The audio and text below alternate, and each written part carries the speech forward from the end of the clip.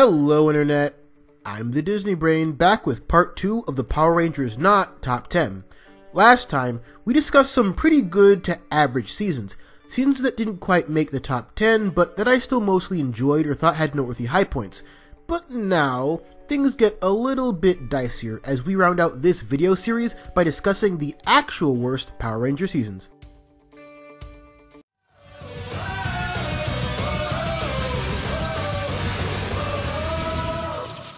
Turbo proved to be the straw that nearly broke the camel's back.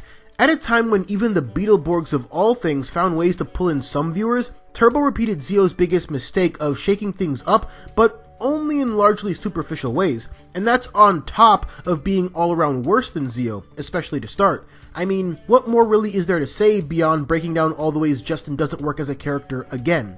Things got better after TJ took over, but even then, the damage had already been done. The high school drama angle became overplayed, people got bored of it, and old school fans were starting to grow out of it.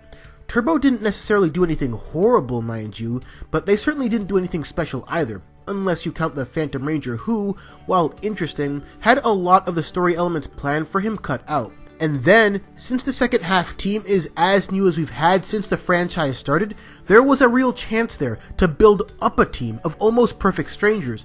But then we don't really get any of that until In Space happens and delivers actual conflict. Honestly, it seems like the only genuinely interesting things about Turbo is how it builds up to the mother of all seasons just a year later. We see that through Blue Centurion, who warns the Rangers that Countdown to Destruction is coming.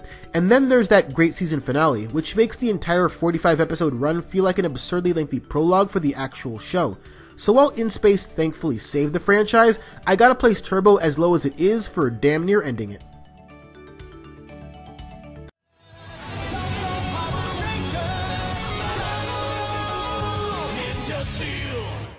And speaking of ending things, I give you the season that officially marked the last straw for Saban and Friends. And this wasn't even the worst of the bunch. It wasn't easy sorting through the bottom 5, but I gave Super Ninja Steel the slightest of edges for one important reason: improvement. A term we can't really apply to any other Super season. There's a lot of noteworthy problem areas that considerably worse Ninja Steel had that Super Ninja Steel flat out fixed. No more aggressively horrible one-off characters. Instead, we got a few pretty cool ones that basically stole the show. Calvin was an all-around better character, Haley got to interact with people not named Calvin, Sarah and what few flaws she actually had were challenged and kind of dealt with, and most of all, the lessons, either by way of Mick or just in general, had a way of sticking the landing so much better. That's not too bad, but everything else the season did just kept on pulling things backwards, including whatever the hell they were thinking with their toothless, damn near cynical finale.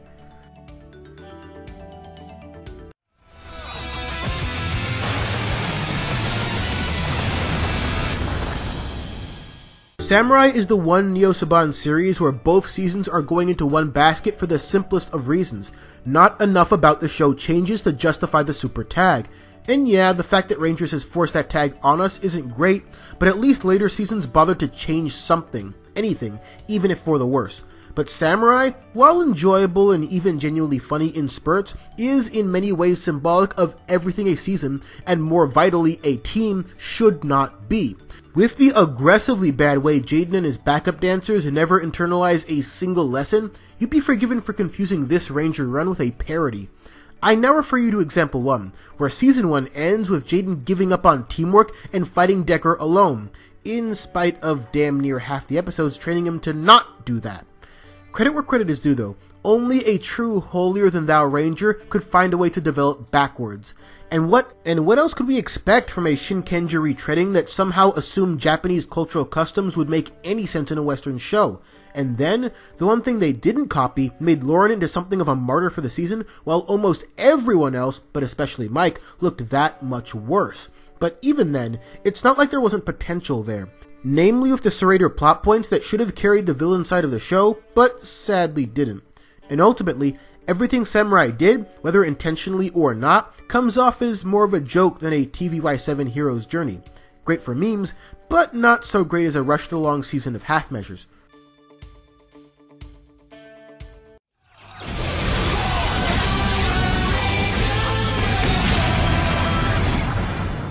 Megaforce just barely escapes from the cold clutches of the bottom two on relative inoffensiveness alone.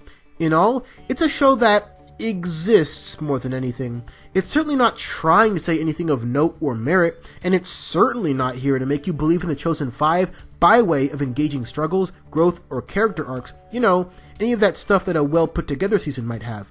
Between phoning it in with the directing and phoning it in with the writing, you perhaps get the second most malicious feeling season to date.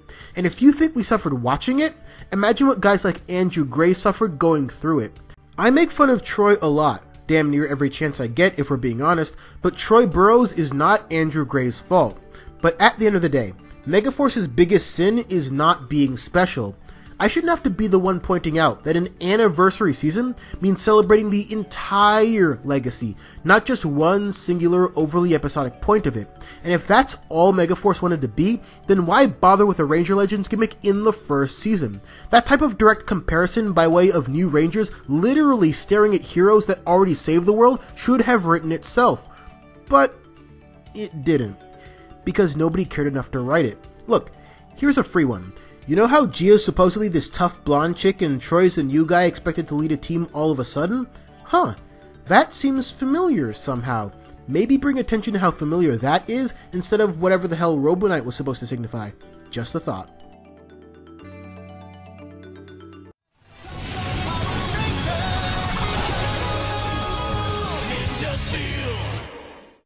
Ninja Steel is the season you get when almost every idea collapses in on itself, resulting in this messy, out-of-touch, hurriedly slapped together final product. Essentially a much lesser version of Operation Overdrive, because this particular season lacks the forethought, ambition, and most of all, patience to accomplish anything. And there is a difference between an accomplishment and a resolution. Presto and Daddy Dearest working things out at the end of one of the season's worst episodes isn't an accomplishment. Neither is Princess Viera realizing that her entire life was a lie, or something. Ninja Steel would have you believe that they are, but what this show consistently does, maybe more so than any season, is set up a sizable, nuanced problem, and then resolve it in 30 minutes flat, if not less. And this isn't me being a homer for other better seasons either. I criticize poorly paced out plot points in every season that has them. It's one of my biggest points for or against any form of entertainment just in general. Time Force and Jungle Fury were among the best in this department, and Ninja Steel is probably the worst, which is a big reason why I have the season just below Megaforce. I'll take methodical build-up that ends up feeling earned in the end over quick and overly contrived drama any day of the week, which is sad because Ninja Steel had a real shot about taking this family angle that they use a lot and making it mean something. They managed that with the Robo Aiden stuff. That arc was legitimately the best part of the show because we finally got a bit of emotional weight. But everything else on that end is barely a half measure. And then, on top of all of that, you've got the exceptionally bad acting, the embarrassingly bad humor, and villains with all the depth of a piece of paper who also don't really fit into the ninja motif at all. Even grading the woeful Neo Saban era on a curve, everything still falls flat from start to finish.